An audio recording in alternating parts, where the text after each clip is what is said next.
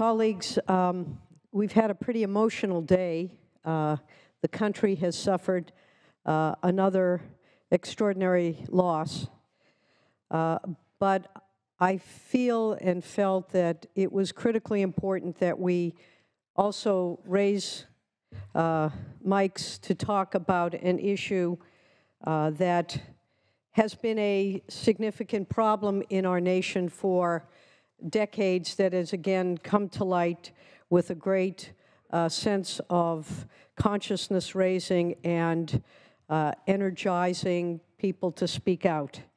And I think it's critically important that as we're talking about the need in this country to replace hate and fear and violence with love and compassion and empathy and respect, which is who we believe we are as a nation, as who we ascribe to be, to that kind of sense of goodness and justice and equality that are the standard bearers of what we believe this nation to be. I cannot help but ask that we identify and recognize and spend a little time on the very significant issue and outrage generated last week by the sentencing of a Stanford student in a rape case, and the sentencing, the 6-month sentence that the perpetrator, the convicted felon, received, and the outrage that this has generated throughout our community, throughout our state, and indeed throughout our nation. This is not a new situation, but the time has, I believe, come for us to launch an important and long overdue conversation about sexual assault and rape. Emily Doe, the anonymous rape victim, has written an extraordinarily eloquent and powerful victim impact statement that I encourage everyone to read. There is no one who can speak more eloquently to the costs and devastation of rape than the victim herself. Victims are often silenced and far too often dismissed. Well, not today. Today, the women of the Senate refuse to participate in that silencing, and we are joined by some of our women colleagues from the Assembly. Today, we want to honor this victim, her courage, her eloquence, her passion, her message on this Senate floor by letting her voice be heard. Senator Bates. Senator Bates, you're recognized. Thank you, Madam President and members. Let me begin with a victim statement. Your Honor, if it is all right for the majority of this statement, I would like to address the defendant directly. You don't know me, but you've been inside me, and that's why we're here today. On January 17th, 2015, it was a quiet Saturday night at home. My dad made some dinner, and I sat at the table with my younger sister, who was visiting for the weekend. I was working full-time, and it was approaching my bedtime. I planned to stay at home by myself, watch some TV, and read, while she went to a party with her friends. Then I decided it was my only night with her. I had nothing better to do, so why not? There's a dumb party 10 minutes from my house. I would go, dance like a fool, and embarrass my younger sister. So after we were brought down to the station, I tried to put it out of my mind, but it was so heavy. I didn't talk. I didn't eat. I didn't sleep. I didn't interact with anyone. After work, I would drive to a secluded place to scream. I didn't talk. I didn't eat. I didn't sleep. I didn't interact with anyone. And I became isolated from the ones I loved most. For over a week after the incident, I didn't get any calls or updates about that night or what happened to me. The only symbol that proved that it hadn't just been a bad dream was the sweatshirt from the hospital in my drawer. Senator Galgiani. And then at the bottom of the article, after I learned about the graphic details of my own sexual assault, the article listed his swimming times.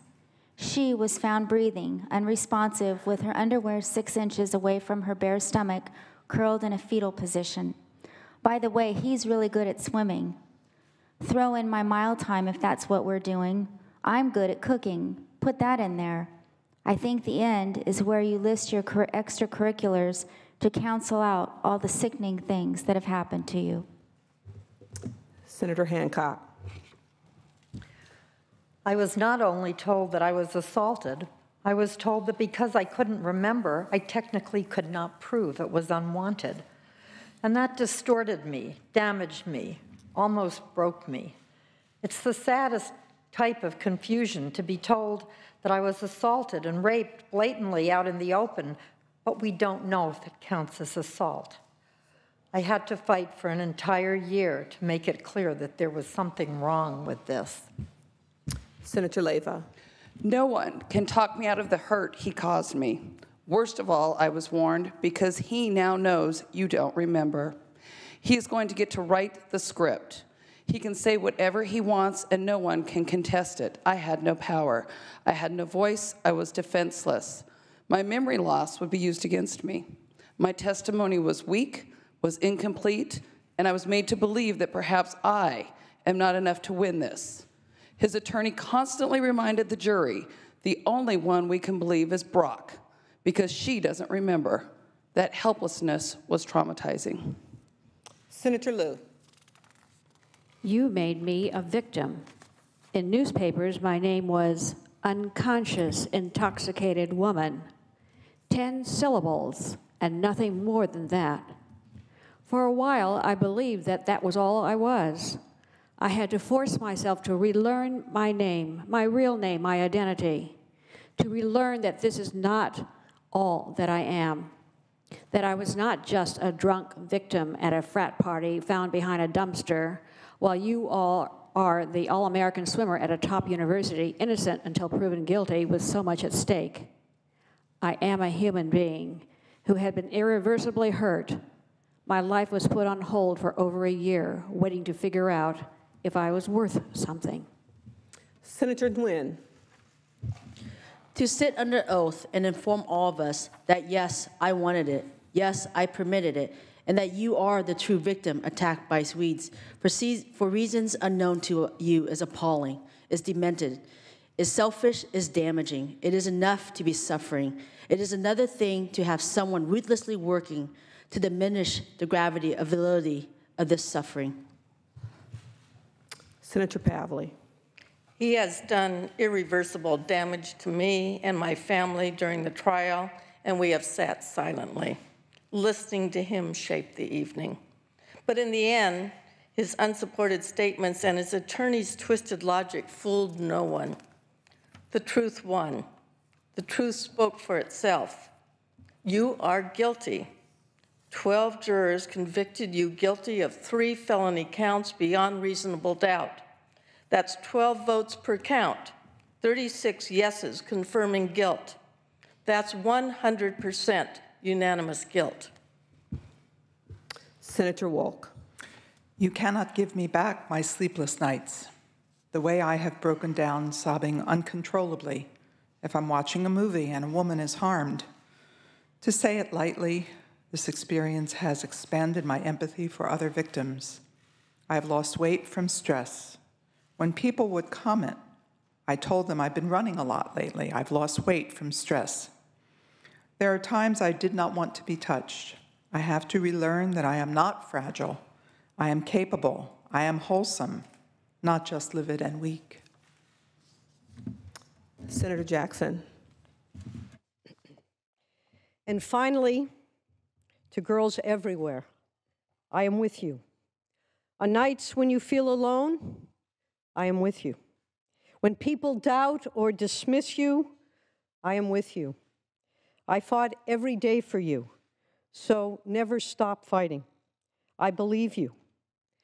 As the author Anne Lamott once wrote, lighthouses don't go running over an island looking for boats to save. They just stand there shining. Although I can't save every boat, I hope that by speaking today, you absorbed a small amount of light, a small knowing that you can't be silenced, a small satisfaction that justice was served, a small assurance that we are getting somewhere, and a big, big knowing that you are important. Unquestionably, you are untouchable, you are beautiful, you are to be valued, respected, undeniably, every minute of every day. You are powerful, and nobody can take that away from you. To girls everywhere, I am with you. Thank you. And so to our colleagues, and again to thank the members of the Assembly, both men and women who are standing with us, standing in solidarity, standing united. This is a moment we must seize to have a discussion that is long overdue about the treatment of women in our society, about the treatment of each other, about the treatment, the lack of compassion, the need for compassion, the need to look at each other with love and respect and dignity, whether we are male or female, LGBT, whether we have our people of color, whether we speak different languages, whether we worship God differently. We are all Americans. We are all human beings. And on behalf of the Legislative Women's Caucus, it is time that we stand strong. We must end the violence. We must end the hate. We must hate the bigotry. We must end the misogyny. It is time for us to move forward and make this the nation that we believe it is to be. And with that, would like to thank the Legislative Women's Caucus for those powerful words.